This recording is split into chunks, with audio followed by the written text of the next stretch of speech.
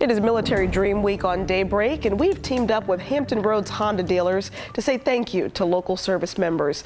This morning, Crystal introduces us to a teacher and military reservist who's going the extra mile for his students and his country. I'm at Norview High School today getting ready to surprise Lieutenant Jones as part of our Military Dream Week.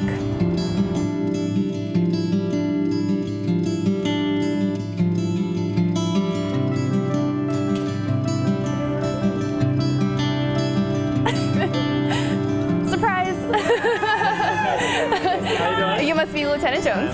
I'm Crystal Harper, and you're probably really confused right now. So your friend Natalie here wrote to us. I'm part of 13 News Now. Okay. So she wrote to us and told us a little bit about yourself and said that you just go above and beyond at school. You stay late, you help students all the time, and not only that, you are also a military reservist, and you just got promoted recently. We understand you've done 2 tours in Iraq. So we kind of just wanted to give you a couple surprises today. So the first surprise is we brought some friends along.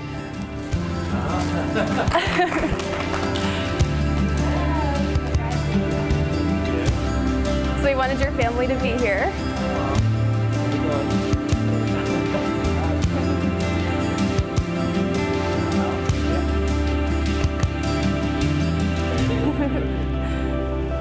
So this is part of our Military Dream Week. Okay. And we just wanted to say thank you for everything you've done, and to show our appreciation, we wanted to give you $500. Wow, thank you. Appreciate that. So that's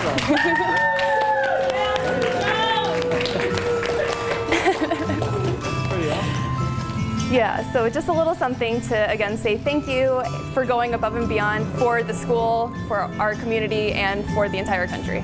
So we appreciate it. Thank you. Appreciate it. Natalie, can you come join us really quick? All right, so tell him why you nominated him. I couldn't ask for a better coworker. You helped me with everything in the senior class with the U.S. government teaching, and I couldn't think of a better exemplary military member that serves multiple sectors of our community.